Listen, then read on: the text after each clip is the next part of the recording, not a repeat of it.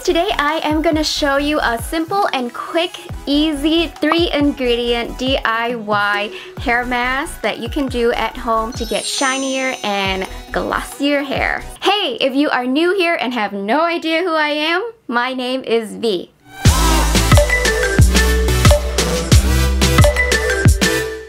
I read an online article about Dr. Oz's research. He was actually trying to find out what type of food was the most repairing and conditioning to the hair. And this research found out that it was bananas. Crazy, right? That's because bananas contains potassium, vitamin B6, folate, and other properties that are great for your hair.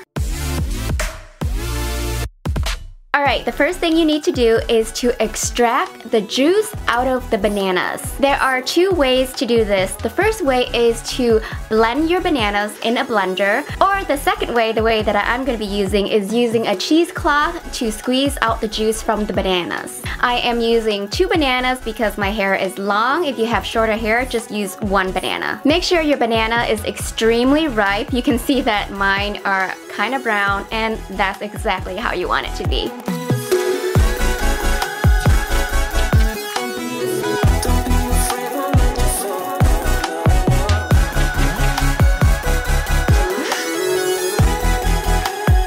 You absolutely do not want any banana chunks in this DIY because you're going to be applying the solution to your hair, and especially if you have long hair like mine, if you have any banana chunks, it's going to be very difficult to remove that from your hair. So no chunks. Before moving on, if you are new here, make sure to hit that subscribe button and also hit that bell symbol so YouTube will let you know when I come out with a new video. Whenever I release a brand new video, I stay in the comment section for the first hour that I release the video and chat with you guys, so I hope to be chatting with you next time.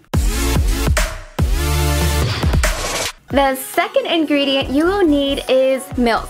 Whole milk to be exact. You will need half a cup of milk. Add the whole milk in and stir. Milk is just full of proteins which makes your hair stronger, as well as lactic acid which help whisk away old and dead skin cells. Those dead skin cells can cause your hair to go limp and lifeless. We don't want that. We want our hair to be alive and cheerful. The next ingredient is a thumbs up.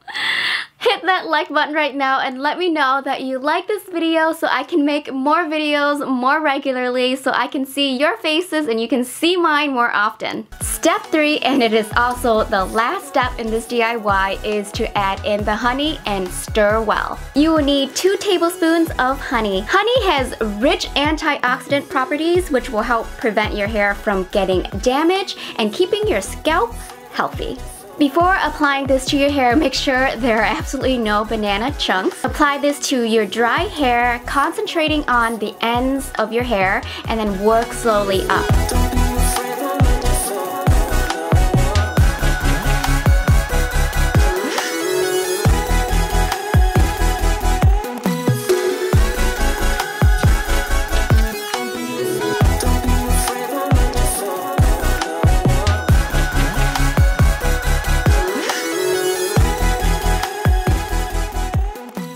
Leave this hair mask on for 30 minutes. And what do you do in this 30 minutes?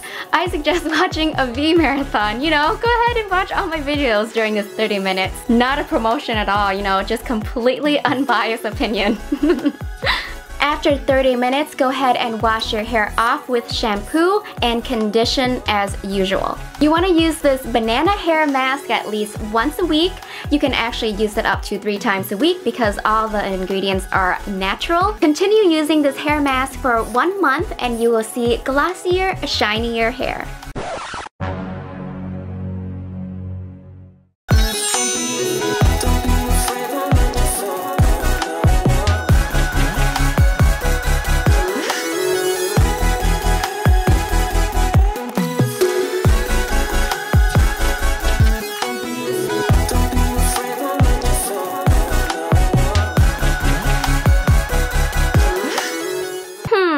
I wonder if Gwen Stefani uses this recipe. Wouldn't that just be...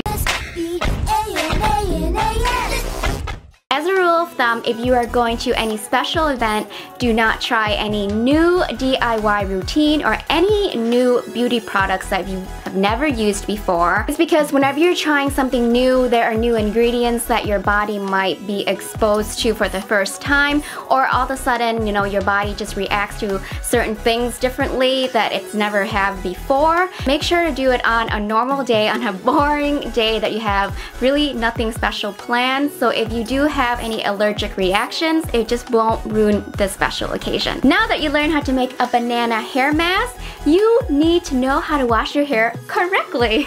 Or you can check out another video here from me, and make sure to follow me on Instagram where I post more regularly, and on all my social media like Facebook and Twitter. I hope you have a wonderful day, and I will see you next time. Bye!